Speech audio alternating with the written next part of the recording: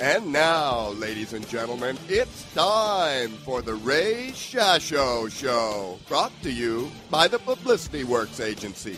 Each week, Ray spotlights in-depth interviews with legendary and up-and-coming authors and music artists. Ray also features the movers and the shakers of the music and publishing industries and suggests important methods for getting the most out of your public relations and marketing needs. Please welcome music journalist, author, and entrepreneur, Ray Shasho. I'm Ray Shasho, broadcasting from BBS Radio, and welcome to the show where we spotlight legendary and up-and-coming music artists and authors, brought to you by the Publicity Works Agency. Call us today at 941-877-1552, or visit www.publicityworksagency.com. Remember, we shine only when we make you shine. Loggins Messina, Poco, Buffalo Springfield. These are just a few of the monumental musical groups that singer-songwriter, guitarist Jim Messina has been involved with. As an artist, his resume speaks for itself, with a string of hits including Your Mama Don't Dance, Angry Eyes, Peace of Mind, among others. As a producer and engineer, he's done sessions with some of the greatest in rock and pop, such as Kenny Loggins, The Doors, Lee Michaels, Herb Alpert and the Tijuana Brass, and the aforementioned Buffalo Springfield, where he also replaced bassist Bruce Palmer for the band's final album. 2016 found Messina active and creative as ever with a new live album entitled In the Groove. The album was made in anticipation of the fact that I changed booking agents to the Roots Agency, says Messina. They did a tremendous amount of research and found that there are a lot of areas I had not been to and where people would like to see me. They wanted to book me in those places. Messina knew that a key component to the tour would be a new album. But an album of new material at that point in time would be difficult, he says, when in fact most people want to see me for who I am in terms of what I've done over the years and all the bands I've been in. So in September of 2015, he took his band into the Clark Center for the Performing Arts in Arroyo Grande, California, at the Lobero Theater in Santa Barbara, California, for 2 nights of the singer-songwriter's retrospective catalog. As a special guest for the evening, Messina invited longtime collaborator and former Poco steel guitarist Rusty Young to join in on those songs that they made musical history with together. The icing on the cake for Messina was to invite respected audio expert Paul Wolf of Paul Wolf Designs to record the shows. Wolf relates, I steamed it live with HD video while mixing front of house, while mixing front row seats, while mixing mono mix for the monitor guy, while mixing side fills, while tracking. We took 2 nights and mixed for 3 months and released the USB and vinyl double. Chris Merov, Welcome to 1979, made the vinyl lacquers and the mother stampers without any record companies, iTunes or CD Baby. We used Indiegogo and are about to do another with Pledge Music, as we have a friend that runs it. As Wolf stated, the album is available in USB format because the inventive and far-thinking Messina wanted to take things a step further. I believe we're moving into times now where the CD is basically gone, says Messina. There will always be people with CD players, but moving forward, I did some research. My wife actually told me about this. She handed me this little flash card at a convention we were at. She said it was a hard drive. So I started to play around with it, put some MP3s on it, and put it on my computer. I played it in my truck. I thought this might be the thing that we as industry might need to focus on. To purchase Jim Messina's In the Groove with special guests Rusty Young and Jim Messina live at the Clark Center for Performing Arts, visit www.jimmessina.bandcamp.com.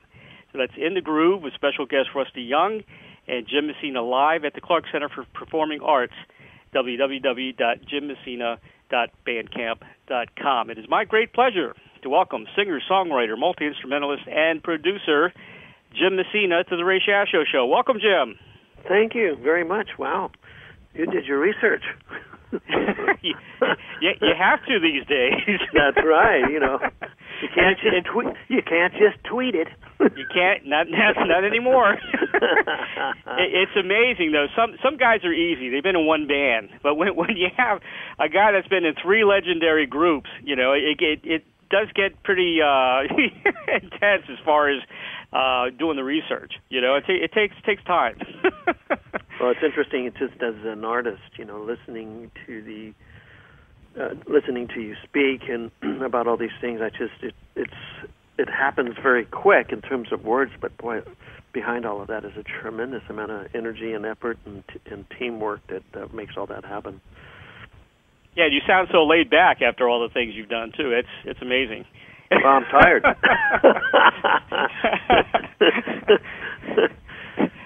First of all, I want to talk about your tour dates. Okay. Now, let's see, February 10th, which is coming up soon, you're going to be in Fort Pierce, Florida, at the Summer Crush of Vineyard. No, actually, that's not true. A couple of those dates were changed, and okay. The places that we're going to be at now would be on the 11th. We're going to be in Fort Lauderdale, I believe. Right. And then on the 12th, we'll be in Clearwater at the Amatoro Theater. So it's just 2 dates in February. You'll be at the Capitol Theater, which, you know, I cover those areas, Capitol and also Ruth Eckerd Hall.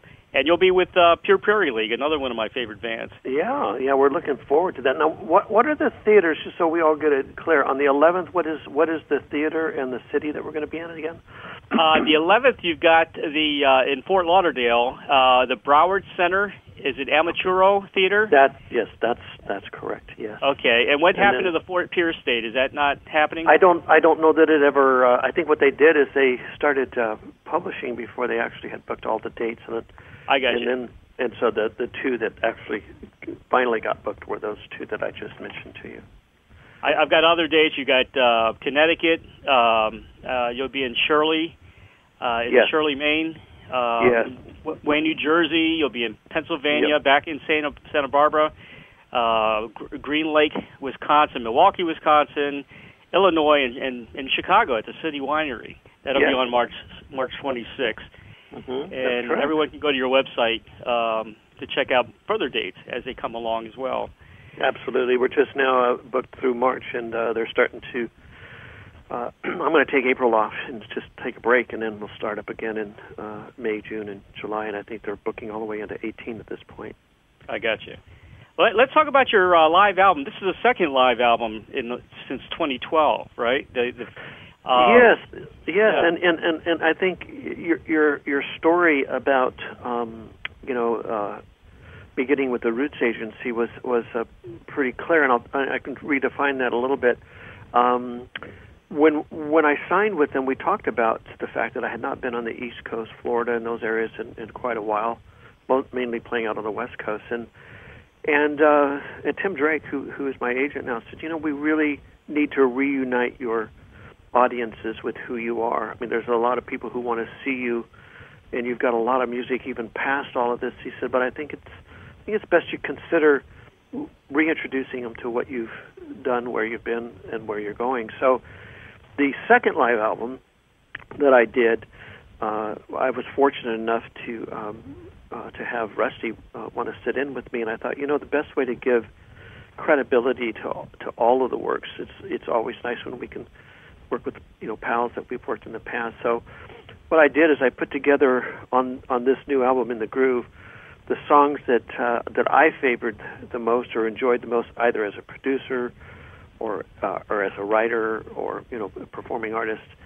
and I wanted to pay tribute to my past pals like Richie Fiore. So in Springfield, he had written a song called "Kind Woman," which Steve Stills had tapped me on the shoulder and said, "Please don't forget that for Richie." And so when we went in to record it, we were in New York. The band, the Buffalo Springfield, really wasn't there at that time. They were supposed to show up. So Arif Mardin, who at that time worked with Ahmet Ertegun at Atlantic, had put together a small group for me. We recorded the basic tracks, and when we got back to L.A., we were in the process of finishing it when I wanted to put a steel guitar player on it. And our roadie, who Miles Thomas at the time was from Colorado, and he said, "Boy, I know somebody who I think might be a good choice." And so, rather than getting the Buddy Emmons of the day or the Sneaky Pete's and those people, we decided to give it a shot, and we brought Rusty out from Denver, and we were so impressed with his talent and the overdub on that original recording that pretty much is what started really Poco, a year or so earlier. And so my relationship with Rusty has always been one of which that I've really enjoyed our musical abilities and when we do play together. So I invited him to come out and sit in with me so we could do Kind Woman, we could do Child's Claim to Fame from the Springfield, and then, of course, You Better Think Twice, which was Poco's first hit, which had Rusty again on it. And then I wanted him to sit in on a couple of songs that I had done in Loggins Messina, which was Listen to a Country Song in the Holiday Hotel, mainly because those songs were pretty much in my mind and in the process of being written as I left the band. And when I started working with Kenny, he was at a point where he was pretty much just writing folk songs. He was a singer-songwriter working for ABC Dunhill, and he was able to. He was such a phenomenal vocalist that they'd say, "Hey, write an Elton John song." Okay, and he'd write it and sound like Elton John. Hey, how about a Leon Russell? Okay, I can do that too. And so, he was such a gifted guy, and we needed to get material for him. So I chose to bring those songs into that early Sittin' In album for Kenny and I to do together. And but I always felt they were kind of Poco stuff that I was bringing forward. So having Rusty sit in on that at the Performing Arts Center, I could say, well, if I'd stayed with Poco, these songs would have probably been released on Poco. So to give you a sense of what it might have sounded like, we have Rusty performing on them, and he did such a fantastic job on those two recordings, especially.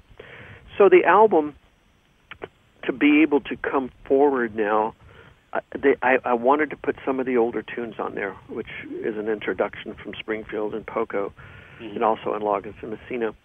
But it also has some of my, there's an album I have out called Under a Mojito Moon, and I've got a song called Mojito Moon on that that's recorded, acoustically. And then I re-recorded a song called Keep Me in Mind, that's what it was. And Keep Me in Mind originally was on the Loggins Messina album, and Larry Sims, who was our bass player in those days, was a phenomenal singer, and for some reason, I don't know if it was because Kenny and I were selfish or just complacent or overlooked the fact that the guy was really great. So I wrote a tune that I was going to do myself. Instead, I gave it to Larry to sing, and he sang it on our, I can't remember exactly what album that was, but I want to say it was maybe Mother Lode or during that period of time. And subsequent which we've lost Larry, and so as a tribute to Larry and his gift to me as a songwriter, I've been performing that song. So there's a combination of some of the Springfield stuff that I produced, some of the Poco stuff that I wrote. We used to do, on the earlier album, I did a rearrangement of Carefree Country Day, which was on the Buffalo Springfield album. But since that was recorded already, I figured, let's move forward.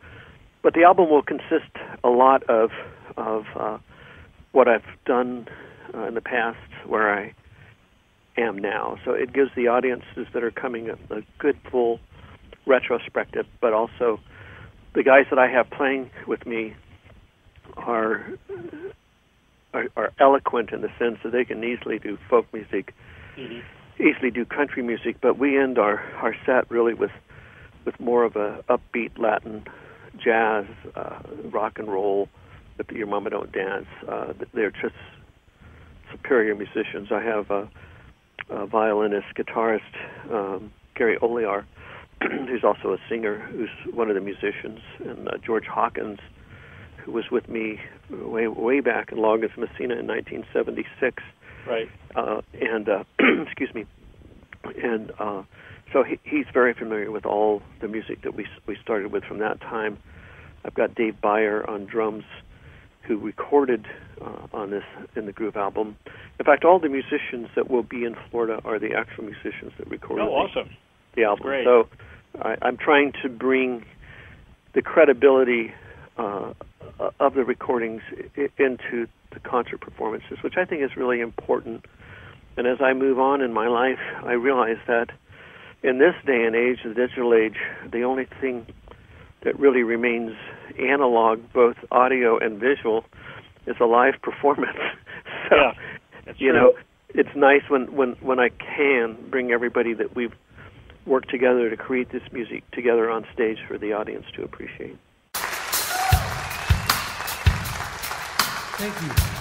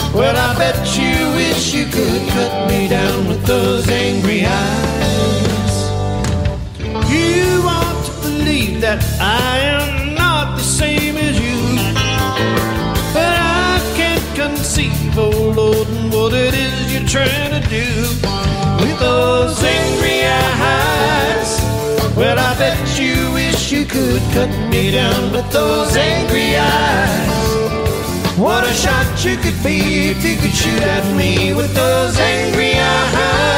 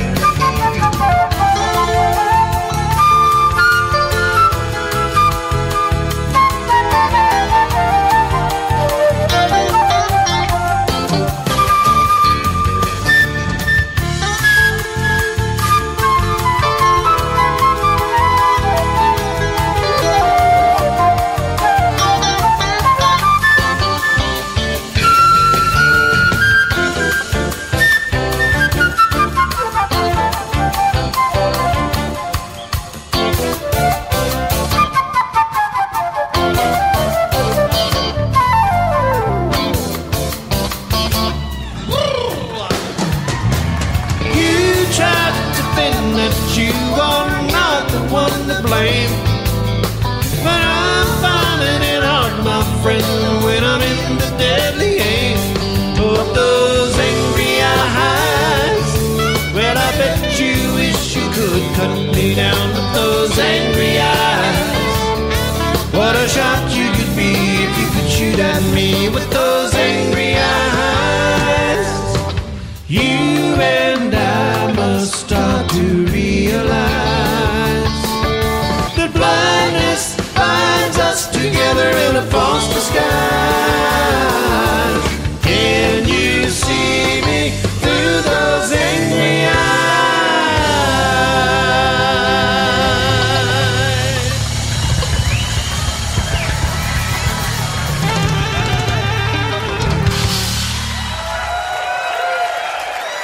Thank you. Thank you so much. We're going to bring Rusty back out and do a couple more tunes. The other thing that's associated with this album is the Access All card, correct? Mm-hmm. What is that all about? Well, Access All card is sort of a... When it came time for me to make this album as a CD, Mm-hmm. I just kept realizing my wife bought a computer that doesn't have a CD on it. The iPads, certainly don't have a CD player on it. And I just started realizing that we're moving into a place where it's going to go away. Right. And in anticipation of that happening, as you pointed out, she had found a little hard drive flash card that somebody had given us in a promotion, and I looked at it, and initially I thought, this is fine, and threw it on the desk, and that was it. And then I started thinking about it and experimenting with whether or not this could actually, maybe even substitute for CDs. Mm-hmm. Because in the past, we've tried DVDs that have added value in terms of videos or data on them, but they never really went over that well. And I think that's just because not everybody at that point in time had the access or even the knowledge inside of a computer that they do have now. Right. A 4-year-old can take an iPad and get around on it a lot quicker than most adults. So yeah. the mentality of what it is and how to use it is there. So going into that card, I realized, I could not only do my album as an MP3, but people who do want CDs, I have a folder on there that has a 24, 48-bit audio files of all of the masters. So in essence, if you really would like to have a CD and a high-quality CD, I'm allowing you to be able to go in there and burn your own, and then you can play it at home or in the car. But I've also we streamed that particular concert live, and while DVDs really don't sell that well, I mean, I don't know if an artist that's really sold a lot of those, mainly more CDs, but it is nice having a picture, be able to go there and do that. So the In the Groove album, which we released initially as a vinyl, even though it is a double album, it only will hold a certain amount of time because you're limited by space. Right. So we couldn't really get the encore on there. So I figured, well, we'll give the album an opportunity to have the encore on the Access All card, but as an added value, the encore is also on there as a video DVD. So I have another folder that has video in it, so you can see the whole 27-minute encore. In addition, and I'm experimenting with this, to give it some real value, some added value, I also added all of the song lyrics to all of the song in PDF format, so a person could print it out and sing along with it, or if they're doing the home karaoke, they can do that. If they want to have a better picture of what it is that I'm saying, they can do that. Mm-hmm. I've also included all of the artwork for the album cover, inside, front, and back. Yep. So a person can print it out and look at it as they're listening to the music if they want, or frame it or create their own picture, poster. In addition to that are all of the set lists that was original set list, what I edited it down to. For those, guitar techies who want to know what my tunings were and all that stuff, it's all there, and as well as photographs. So there's a lot of added value to what a person can get But the thing that I liked about it most is I made it so that it was the identical size of an American Express card with a laminate on it. Yeah, I saw a picture of it. It's really to put cool. a lanyard on it. Yeah. So when you're done with it, after you have finished, gotten everything you need, erase it and put it in your wallet next to your credit card. And if you're out and about and you need to download something, you've got an instant hard drive of 8 gigs right there to download it to. And then as we start to move forward, there's serial numbers on those cards, like there is on a regular credit card. And when a person buys it, we know who bought it. And if they show up later at a gig, someplace, wherever we are, that gets them into the meet and greets right up front. And if we're doing digital downloads, they'll be able to get a discount off of anything they buy. So that little perspective of how I'm using it, I thought might be a inspiration for other artists to use the same type of format. Now, you don't need to buy an 8-gig drive. Those things are about, I think, just to buy them, to manufacture them wholesale, are about $3. So they're not cheap. Yeah. But you can buy one that's a lot less, that's closer probably to the cost to manufacture what a CD is today, and still have enough room on there to put some photos, pictures, and things like that, or artwork, and have a great deal of value to to the person who's purchasing the card. And again, I don't know where the industry is going. I don't know what the next format's going to be, but they're leaving us high and dry when they stop putting CDs on computers. So we, as an industry, as the performing artists, need to have something to sell at a gig, so that people can walk away with something that they enjoyed from that show. Because most of the sales really happen right there at the gig. Mm-hmm. That's true. Yeah, I covered John Mayall. He was here in Sarasota for his 80th birthday, and he was out there selling CDs, right before the show and right after the show. Mm-hmm. And I think you're right. Most of the artists do sell a lot of their material just during or after the show. Mm-hmm. I think you might have revolutionized the next step for the Well, I hope so, for the sake of the artists, because I'm starting to see the frustration of what's happening. In addition, look, a lot of stuff is being streamed nowadays, whether it's Pandora or any other mode, and that's here to stay.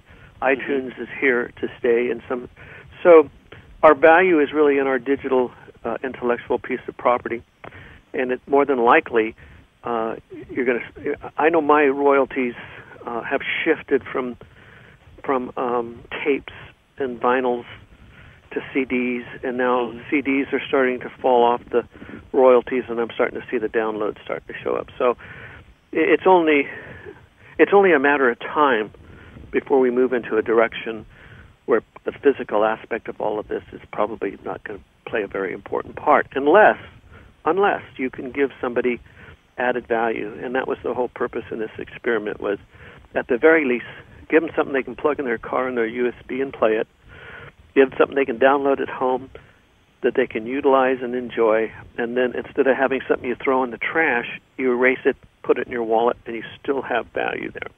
Right. I think the music aficionado really misses, a good artwork from the album, and also liner notes, and all that is missing. And now you've got it all, which is great. Yeah, and you can print it in any format you want. If you just have an 8.5 by 11 printer, and even some photograph paper, you could print something out that's pretty nice. But if you have a large format printer, you could print out something 36 inches by whatever you want. Yeah, it's tremendous. And they can all get this at the jimmessina.bandcamp.com, right? That's correct. Right now, that's how we have it. We have it out there, and it seems to be working pretty nicely. And the nice thing about Bandcamp for any artist at this point is that if you have T-shirts or if you have posters and other things, or even other products, CDs or whatever, they're there to help service you. CD Baby has been one of mine for quite a while, and they've done a tremendous job but you send everything to them, and of course they mail it out, which is a great luxury. Right. But you're going to be spending $4 a CD for every one of those that you send out. So if your CD's only selling for, 10 or $12, you're 33% of your profit is going away right there. So Bandcamp takes about 10, but you have to do some extra work. And I don't think making a trip to the post office once a week is that big a deal. Yeah, I agree. Just do it on the way to the market, right? Yeah, exactly. I called Loggins and Messina America's band. There was nothing better than watching you guys in 1973 on the Midnight Special.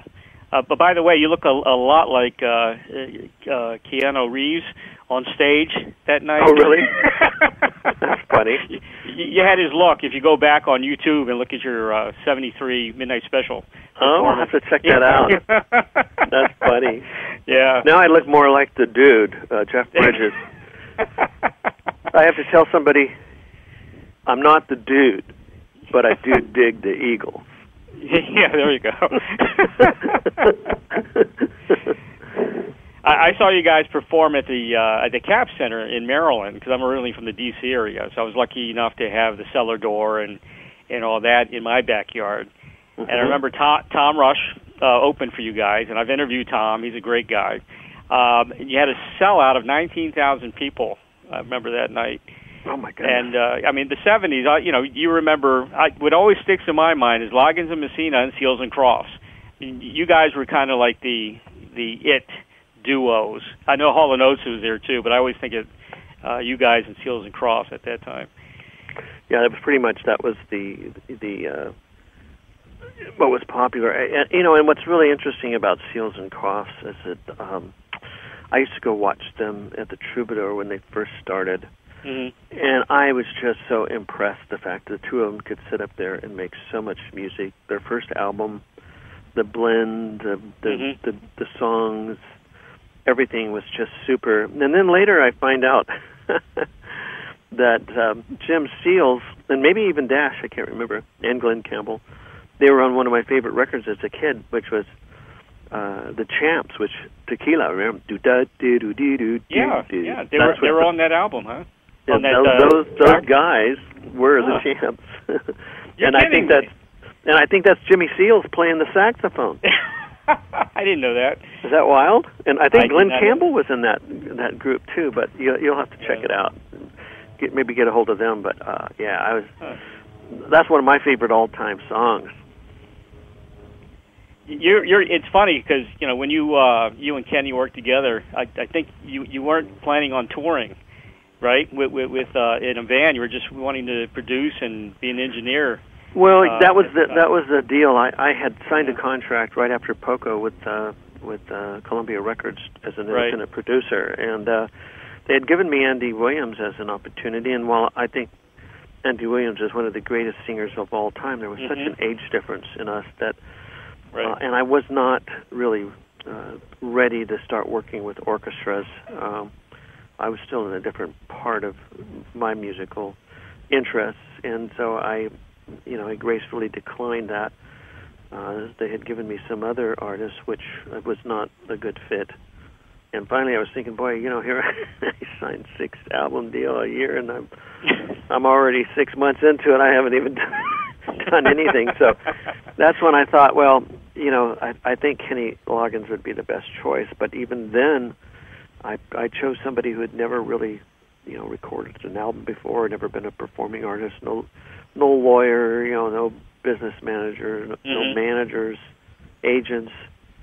And while I had a lot of faith in him, I realized that if he did not have kind of help that you need when you're at that level, there's a good chance that not only will he not make it, but not only will my album not sell that I'm producing. So I decided to offer my services not only as a producer, but in some cases it's almost in the management area where you need to find certain people for them. And being his producer, he needed to find his own attorney because I didn't want to have a conflict of interest there. So he found an attorney that could represent him, and finally negotiate a deal, and then I helped him to pull his band together. I pulled musicians together that I had worked with, like Merle Bergani and Larry Sims were from the Sunshine Company, and they'd opened up for Poco. That's where I met them. Al Garth lived below me in a place on Vista Del Mar, below my wife and I used to hear him diddle around on the fiddle and the sax, and I thought, he's pretty good. Mm-hmm. And then eventually we auditioned John Clark, who became the second horn player. Between myself and Michael Amardian, who's a keyboard player, we managed to get Kenny's album arranged in a manner that could be recorded. We lost Michael; he did not want to tour, so that left Kenny, a bass player, a drummer, and 2 horn players, and it didn't quite seem to have what it really needed. So I continued to work and rehearse with Kenny, and eventually I went to Clive Davis and asked permission to actually record on this album, with the idea in mind that I would sit in for the first tour, get him started, helping with agents and managers, and get all that stuff in place, and give him at least a good shot at having an opportunity to come out of the gate with some interest. And Clive he didn't like the idea at first, and for good reasons. The guy's a brilliant man, and he felt that he didn't want to release an album with a band that was going to break up after the first album. He'd had enough of that crap. And so it took me a while to convince him that this was not going to break up after the first, and that there have been a number of albums that have been released throughout the years. Stan Getz, Charlie Bird, a lot of the jazz people always had people sitting in with them. You had Leon Russell with Joe Cocker. You had him. There was just so many examples of how things could work. And I think Clive had known me he knew me from Poco, and he knew that when I said I would do something, I would.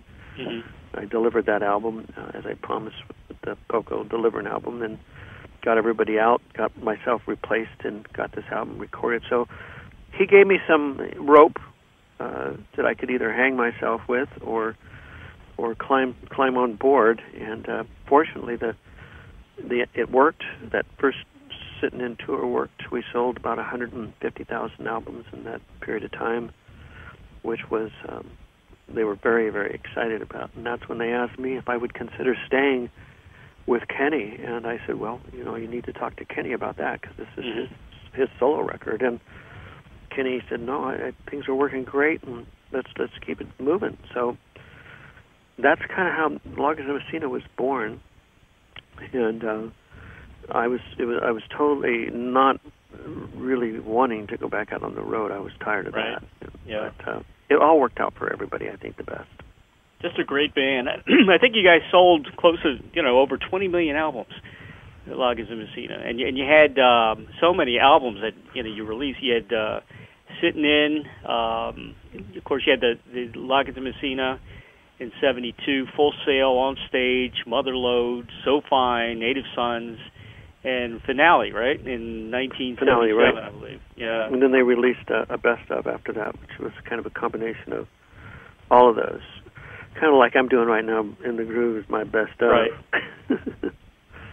And the songs, man. I mean, Your Mama Don't Dance is a staple in top 40 history. Danny Song, of course, House at Pooh Corner. But my favorite of all times, one of my top 10 songs of all time is definitely Angry Eyes. Oh, my God, what a song. Yeah, and I still do it. I'll be doing that when I'm in Florida. Another tune that has arisen that I do, and it's a very difficult arrangement for most people to do because of the instrumentation, but I'm doing Be Free with the mandolin, and John Clark was a double reed player, so he had oboe on that. And the guy who's with me on woodwinds right now, Craig Thomas, was actually with me back in 1979 when I did the Oasis album, my solo album. So I've got him out, and while he doesn't play double reed, we've managed to find I don't know if it's called a sopranino, but it's a soprano saxophone, smaller, and we can bite down on the reed enough to where you get a smaller oboe kind of sound. It's not quite as mellow as an oboe, but the timbre is pretty close. So, in between that and the violin playing the parts, it just really, they do a fantastic job. When I send you the upload for the new music for you to use, you'll have a chance to hear it. But Be Free just gets standing ovation every night. So that and Angry Eyes, like you say, are two of the songs that people really, really love. And then what's really kind of come into its own is You Need a Man. I actually give that arrangement an opportunity for all the musicians to stretch out on. So when you get a chance to hear You Need a Man, it's pretty funky and kind of R&B, and then moves into really more of a Latin jazz on the ending. So the musicianship on there, the fellows do such a great job. I'm very honored to have the opportunity to be working with them. Yeah, you cannot associate you just as a folk country singer. You're very eclectic in your music, right? And Angry Eyes proves that. I mean, yes. It's got so much jazz influence in that song. Well, if you ever want to have a little bit of fun, there was a movie score I worked on many years ago in the '60s, right? Called Evil Roy Slade. It was sort of like a Mel Brooks type production, that kind of humor, Blazing Saddles kind of where it was going. It's called Evil Roy Slade, and it stars Mickey Rooney, and I can't remember the lead actor. He was a comedian. Mickey Rooney plays the part of a telegraph entrepreneur who wore his index finger out, tapping those messages out. But you'll notice that when the bad guys come into town, you'll hear a rendition of where Angry Eyes came from. Really? It's got that boom, down, down. It's really, when I hear it now, I go, wow. It's interesting that I had that vision way back when, and then it evolved to something else. But it's kind of a fun piece of musical history for you to play with if you ever want to dig it out. I'm gonna have to check that out. You also have a little bit of a Latin, influence as well on a lot of your, which I love because my mom was Cuban, so I got it in the blood. You bet. Cuban music is some of the most sophisticated Latin jazz there is. I love Cuban music. I love the Buena Vista Social Club when that came out, and I just the keyboard player on there, but great musicians. He could stretch from one measure over into the other, and you never knew where it was supposed to have been or where it's going. But whatever it is, it's great. Yeah. I miss that on mainstream today. In the mainstream is great musicians, and you mentioned how hard it is to reproduce an album that you've done and recorded and reproduce that in a live show. And I've seen a lot of great bands just kind of fail at that. I mean, I saw the Stones, which were horrible, on one of their tours. I love Led Zeppelin. I've seen them several times, but sometimes Jimmy Page, that guitar does not sound the same like it did on the album. So well, and I think I learned my lesson about that when I started making just studio albums. My album, what was it called? The Oasis was actually we could reproduce that. I had every player on that album when we went out and performed, so we could always reproduce it. But when I started to do Messina and One More Mile, and working with studio players, you have some of the best players in the world to be able to refer to. The problem is exactly as you said, how do I get that back out on the stage? And that is very, very difficult. And I think it's okay if you're not a performing artist. If you're not going to go out and perform, then that's fine. Or if you are a performing artist and you're getting a lot of money per date to be able to afford to bring the A players in, then that's okay too. I don't know too many performing artists that are capable of doing that unless they're generating high income through sales. I mean, through their ticket sales. Mm-hmm. And like you pointed out, the Rolling Stones should be able to do that, but somewhere along the line, your show that you saw, they apparently missed the boat on that one. They missed the boat. Yeah. It's just hard. It's very hard if you're using A players. Most of those people don't tour. They're doing 3 or 4 sessions a day. They can't afford to go out of town. But yes, when I'm able to get my guys and we're able to go out and perform and reproduce this, which for me is extremely important because that's what I am. I'm a performing artist, and just so happens that I write and produce and publish my own works and record. I'm also an engineer, so I do the mixing and recording on that. And thank God I have people like Paul Wolf who can do the tracking and be up front when I need them, and then we can come back and sit down and do that. By the way, you mentioned with 30 days a month to mix it. It really would have taken a lot less time for us to do that, but we were just doing it a few hours a day. We hadn't really planned on really releasing that thing too quickly, but by the time we got it done, we went, oh my God, we got to get this thing out. We've been horsing around through Christmas, and Thanksgiving and all that stuff, and the time passed before we knew it. We'd been having too much fun. The other thing about performing live, and even in the studio, is you got to find the right equipment, right? The right microphones. Excuse me. The right amps, the right. Everything's got to be just right. I was watching something on the other day on television about the technology, with music, and they were talking about just getting the right microphone for the vocalist is so important.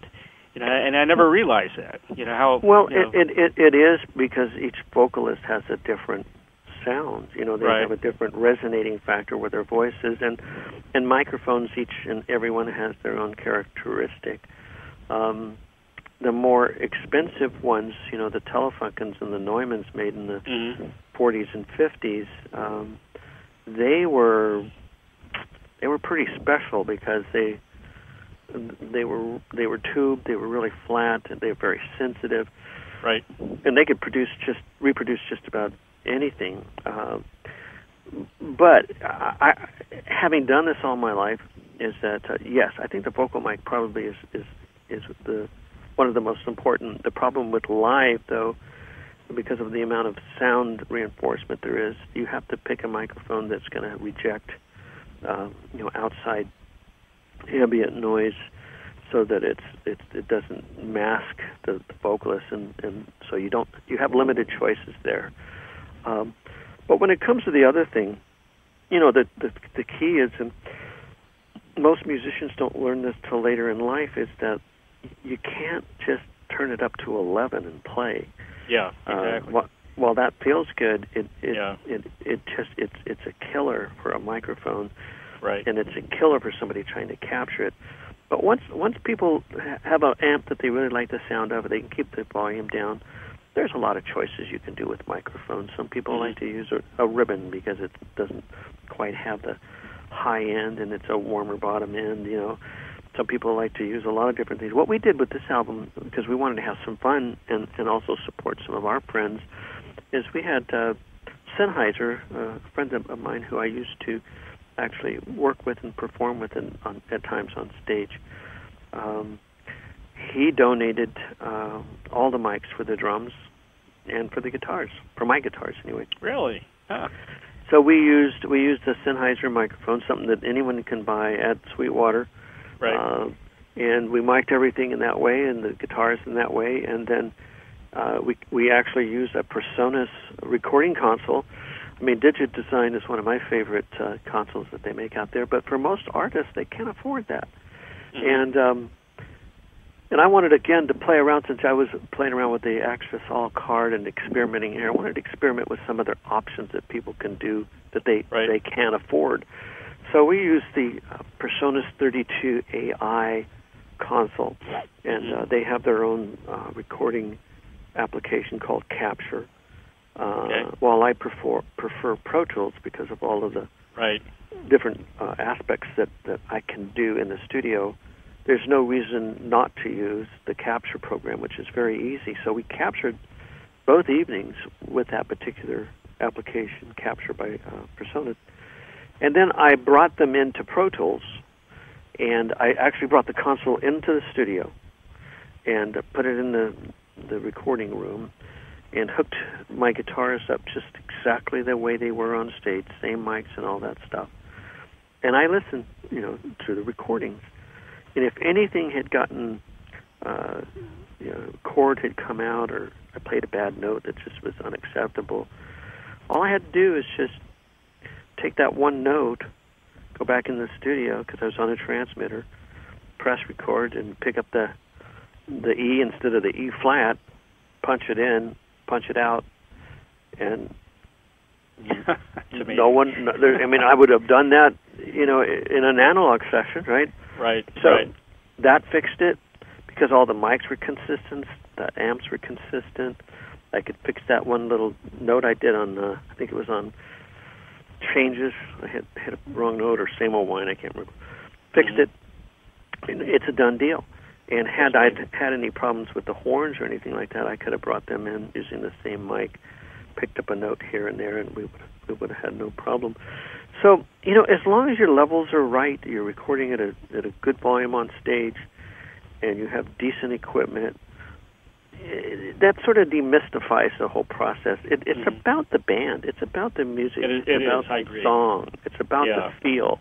Right. And if you capture that without distorting everything, you're in pretty good shape.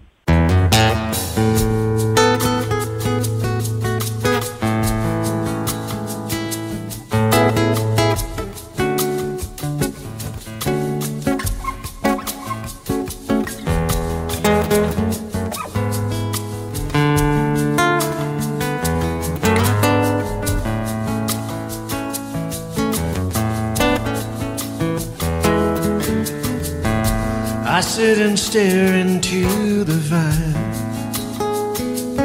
slowly burning.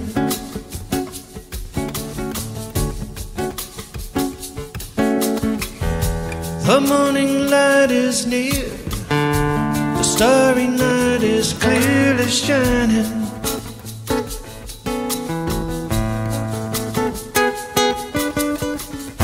The firelight's dancing on your hair as you lay sleeping. How what you dreaming? Your smiling eyes reveal exactly how I feel concerning.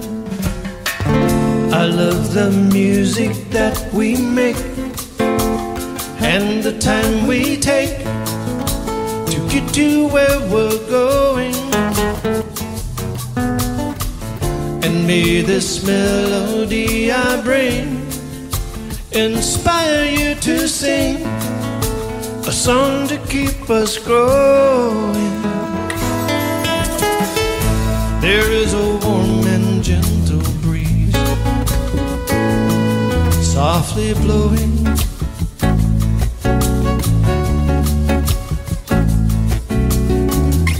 The scent of pine is sweet, the moonlight on the leaves are glowing.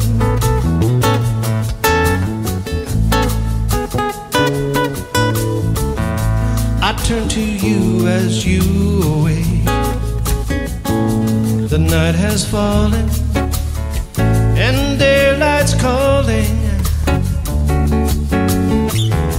Your open arms reveal exactly how I feel concerning. I love the music that we make and the time we take to get to where we're going. And may this melody I bring inspire you to sing a song to keep us growing.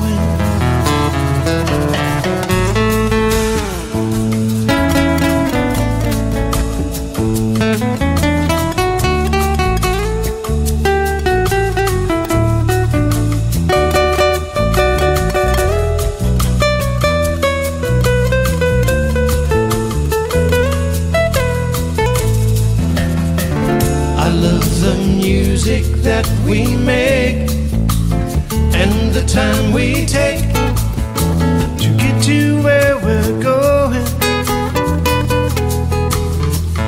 And may this melody I bring inspire you to sing a song to keep us growing.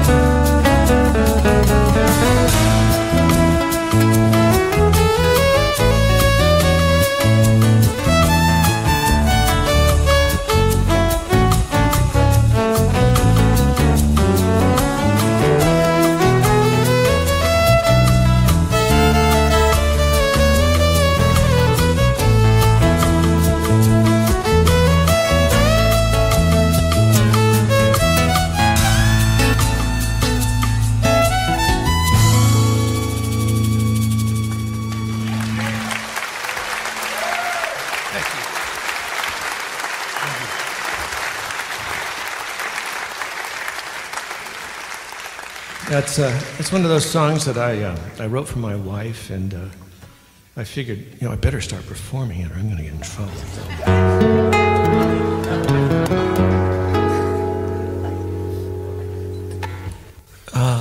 This is also on that album called Under a Mojito Moon, and it's one of my older tunes that I wrote many, many years ago, and I wanted to bring some life back to it, so we're going to do a version of this one for you tonight. Well, you guys have a tight, your band's always been tight, especially Loggins and Messina, very tight, very clean sound, and I think that's the key.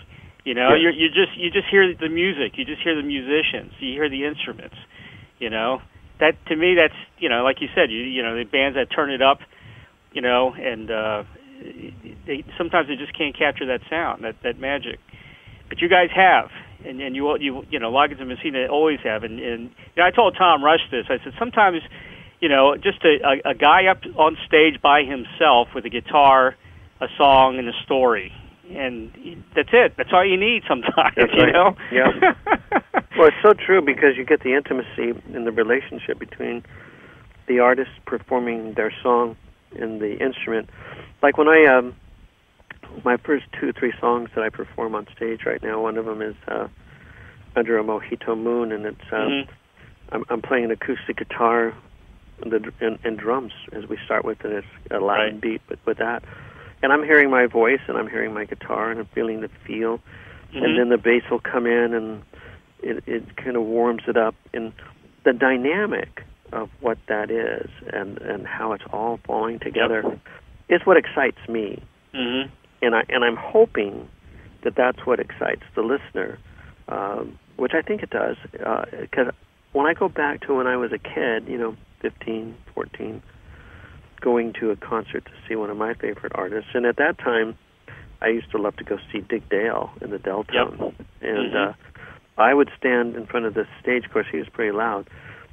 I'd stand in front of that stage, and I'd hear this music, and this rush would go through my body of this wonderful sounding tones, and just the drums and the groove and the sound of the hi-hat and the bass and everything just uplifting me.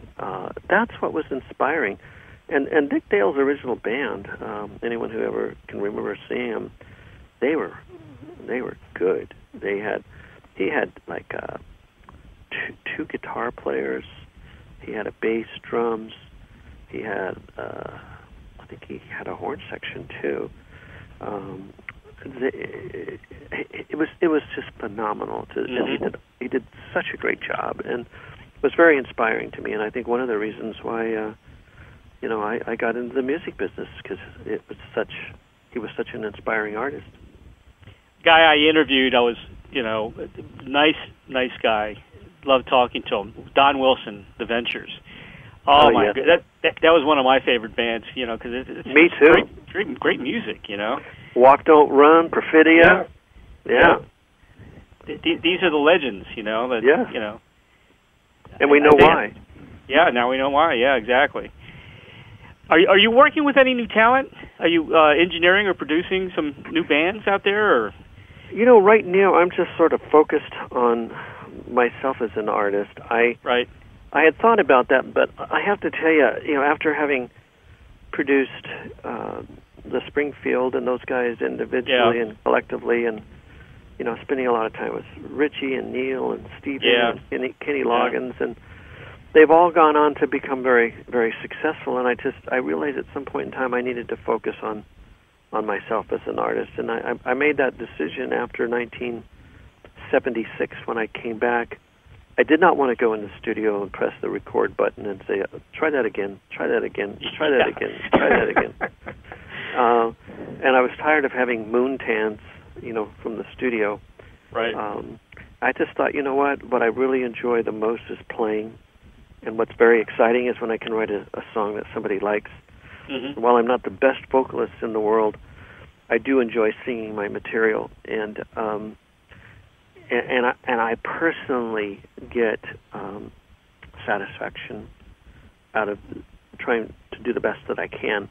Right. And I realized I can't really control anything or anyone. I can try and control myself, but even then, you know, I can't help a note from cracking when it comes out of my throat.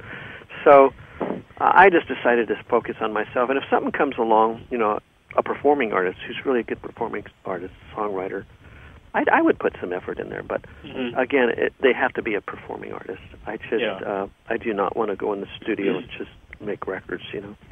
Well, sometimes I worry about the future, you know, of music and rock and roll, jazz, and you know, a lot of the blues. We need the pioneers again. You know, all the pioneers are gone, you know, pretty much, and so I'm hoping guys like you will step in and, you know. Well, it's going to be young folks. It's going to be young folks who appreciate the older stuff. Right. Who go, wow, that's tight, or wow, boy, that harmony is really wonderful. And, you know, the pendulum swings. You know, there was a time when, you know, if you go back and you listen to Frank Sinatra's period when they had the big bands and Benny Goodwin and all that stuff, there was some pretty hot music. And then all of a sudden this long-haired guy named Elvis Presley shows up and just screws everything up, right? Yeah, it's true. And then these long-haired guys from England come in, and they really messed everything up. So I think there's always that pendulum that happens. The rap music is interesting because it really allows a certain group of people who are not necessarily singers, but have something to say. Mm-hmm. They're part of a culture. This is how they've learned to express themselves, and how their followers have learned to appreciate it. Now, it's different from what we most of us who came from the late 50s, early 60s in terms of first enjoying music. But I believe it will evolve, because I think some of the greatest music that our country has experienced, especially, has come from the black community in terms of R&B, and earlier before that they used to call it race music. Right. But we get some of the greatest influence through our black community, and also our Latin community, like, you're talking about Cuba. I mean, my God, that music is just, when you get a chance to really listen to it, it's so phenomenal, so phenomenal. So I think some of the younger kids will start listening again, and perhaps grow tired of sort of the speaking type of lyrics or musical rhythmic expressions, and start doing something that'll probably even be better than anything you and I have ever heard. I hope so. It's a lot of the dance type music that's on mainstream, and to me, it's a lot like it's a production. It's more of dance. Not much of artists playing music. They're not musicians. They're just out there performing. Kind of like it, and it's almost a derivative of disco. But I think disco is much better, because they did have the performers. Well, I think a lot of it is energy. We look at energy, the energy. right. You look at they're very energetic. They're rhythmic in their body movements and their attitudes, and even the guys who evolved from the discos, with the discs, and they're making rhythm out of the groove and the stylus, and it's all about energy, and I think that's what we've been experiencing as a whole group of people who may not be gifted singers necessarily, but they do have something to say, and they have a lot of energy, and even the rhythm sometimes is sporadic, but it's powerful, and I think that's what's been happening. And as soon as we get a younger group of people who like the idea of arrangement and like the idea of harmony, and God knows what will evolve from that, but something special. Your son Julian is a recording engineer, right, and a musician as well. Yeah. So we have hope there. How old is he? Well, he's 24, and it's interesting because he grew up listening to. He grew up as a drummer. At 4 years old, I had him, Eddie Taduri, who was a drummer for me at the time, got him started playing drums. And he would go to bed at night. He loved all kinds of music. He'd listen to everything. In fact, one time he said, I walked in and he had some headphones on. He was probably 6, and they were just so loud. And I tapped him on the shoulder. I said, Julian, I said, what are you doing? I said, what are you listening to? It's too loud. He goes, oh, Daddy. He says, you'll like this. And he goes, click, click, click, click, click on his little CD player. And he says, listen to this. So I put it on, and it was some acoustic music, with acoustic guitar. And I looked at him, and I said, you know what? This kid has only seen me perform in acoustic workshops and in my songwriter's performance workshop. He thinks this is who I am and what I like. And he was listening to the Batman theme. The Batman movies have this intense music. Yep. And so, but at night when he went to bed, he couldn't go to sleep unless he listened to the jazz station. So we always had the jazz station on at night, all night. And as he grew up and became a drummer, his taste became very sophisticated, and he started questioning albums and who was playing it, and he found that Jeff Beccaro was playing on this one, and just all the hip drummers. So he's got a very sophisticated ear, and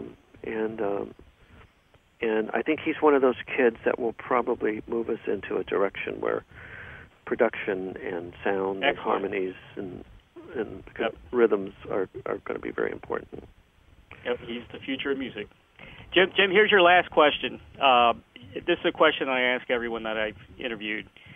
If you had a Field of Dreams wish, like the movie, to perform, collaborate, engineer for, produce with anyone from the past or the present, who would that be?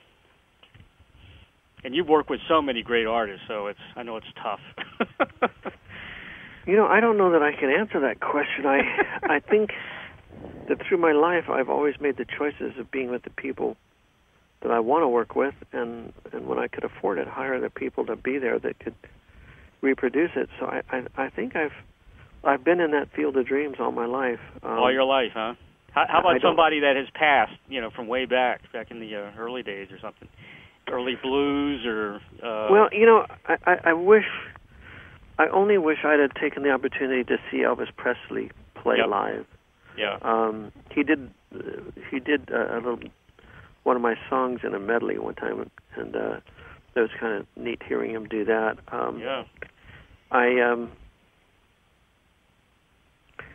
I think of all the people I would have liked to have seen him perform, at least, because I love Scotty Moore, was such a great guitarist. Yeah. I would have liked to have seen him before he got into the Las Vegas stuff.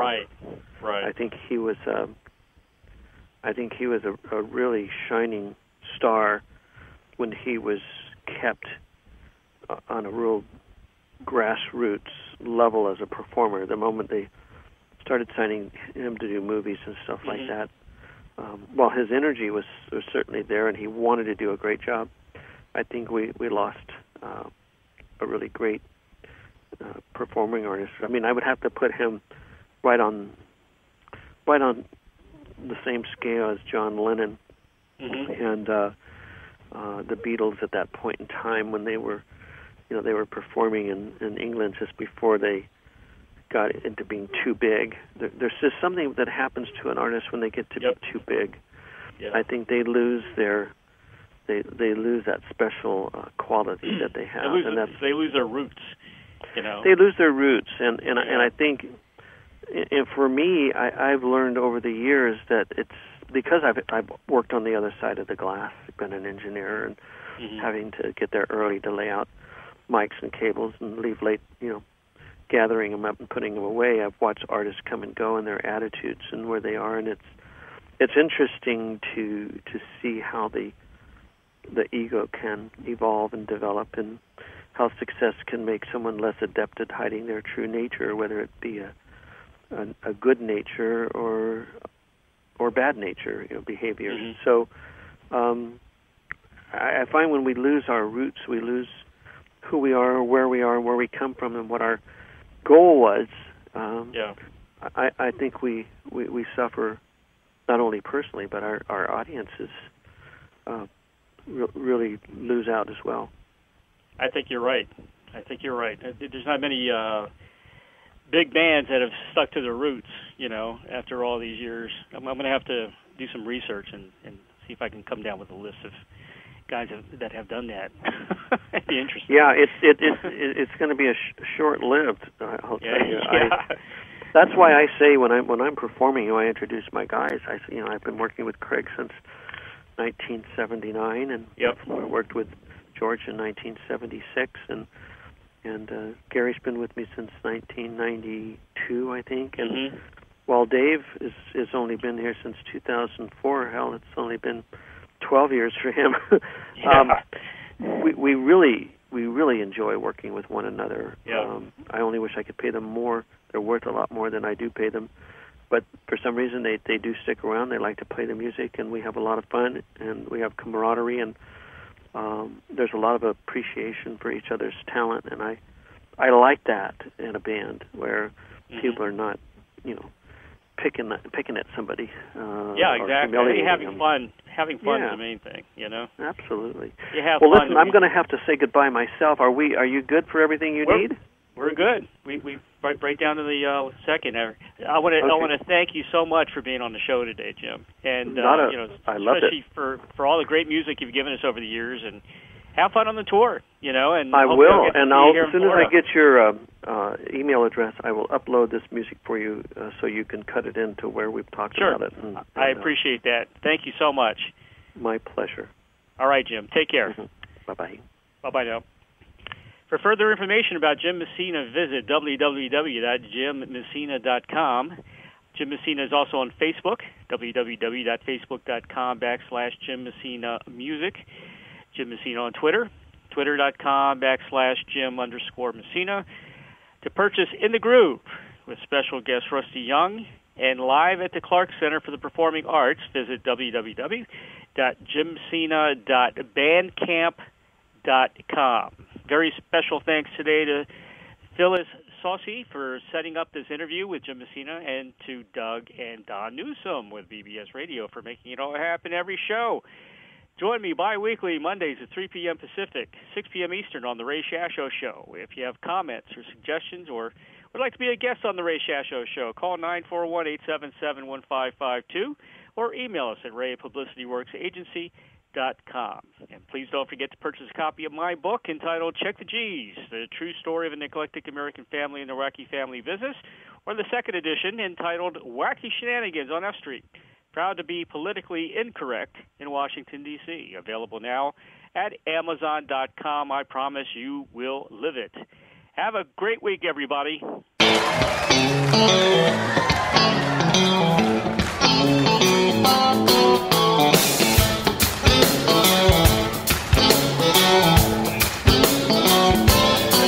I hear your mama don't dance, your daddy don't rock and roll.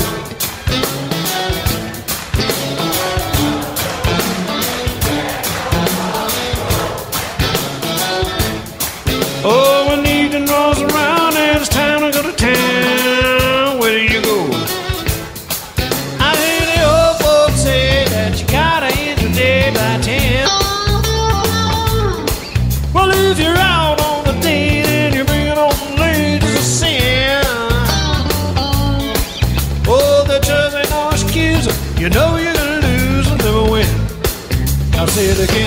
It's all because your mama don't dance and your daddy don't rock and roll.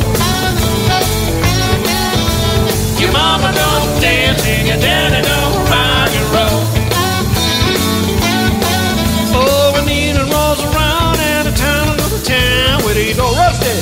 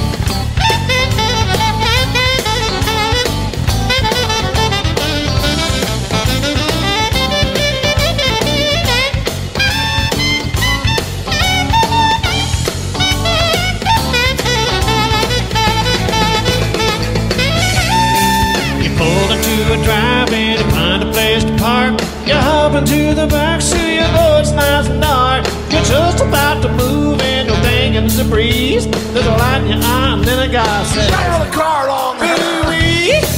You go with me to low police."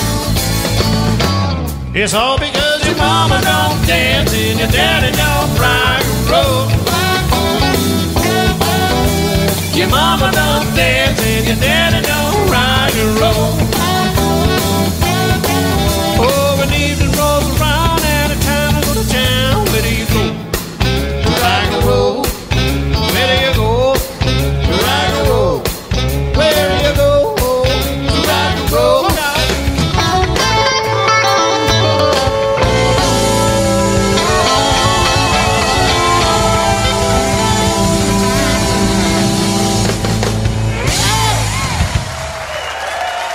Thank you so much. Big hand for the Clark Center for making this all happen for us. What a great place you guys have. Thank you so much for having us. We'll see you next time.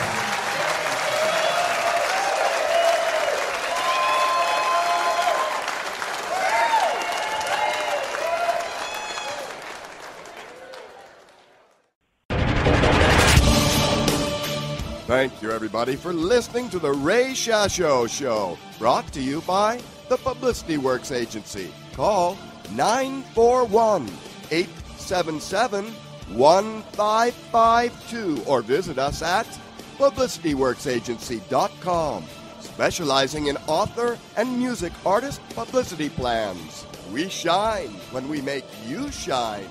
Join Ray Shasho every Monday at 3 p.m. Pacific, 6 p.m. Eastern on PBS Radio, Station 1.